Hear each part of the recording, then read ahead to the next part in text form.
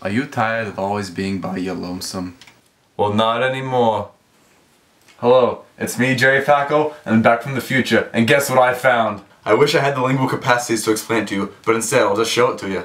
You'll never be a loner with the Jerry cloner.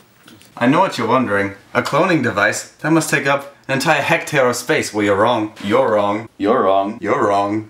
You're wrong. You're wrong. You're wrong! Heck, I was even wrong until I saw the darn thing. Look how small it is. So how does it work? Using a bunch of magnets in a strategically placed glass jar, this thing is legit. We will start by hitting the power button, and then you quickly insert your favorite VHS film. Now we're cloning. Now this bad boy takes about 35 to 40 minutes to warm up. This is a great time to grab a snack or something.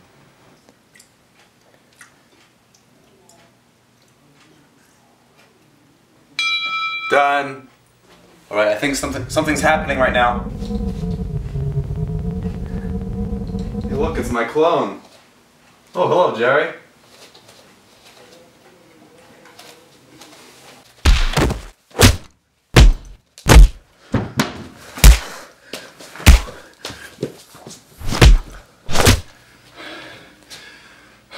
I almost forgot to tell you, you must kill your clone immediately.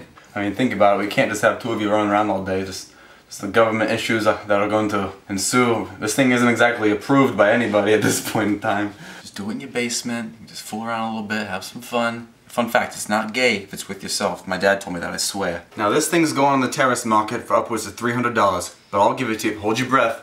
I'll give it to you. Are you sitting down? Are you? $20.